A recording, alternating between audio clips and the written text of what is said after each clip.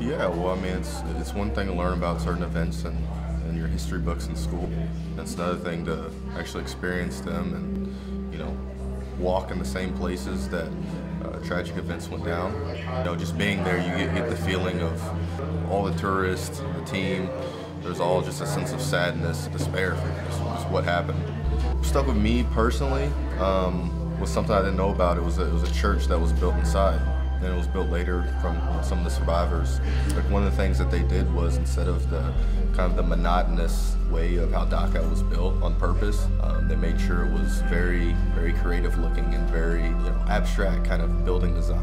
I thought it was just really cool because it's really just the small things that really matter to people. The cool thing is it was like recognized that obviously what happened was bad, but the purpose of Dachau that we went was to understand that it should never happen again.